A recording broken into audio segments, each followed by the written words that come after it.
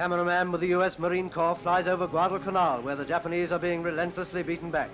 Henderson Airfield is showing signs of vicious air combat in these damaged American fighters and bombers. But this airfield and the planes to use from it are weighting the scales in our favor.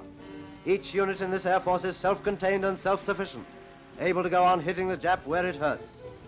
More evidence of deadly struggle, an American transport on fire on Guadalcanal beach. Sailors and Marines work desperately to get the fire under control. Landing craft, barges and rafts take a hand at salvaging war material. Every day, Marines and infantry continue their advance against the little barbarians of the Asiatic world. In less than half a year, Japanese casualties here amounted to nearly 7,000. Americans lost less than 600. It's a hard struggle and likely to be a long one before we get within hitting distance of Japan's island empire. But the day will come.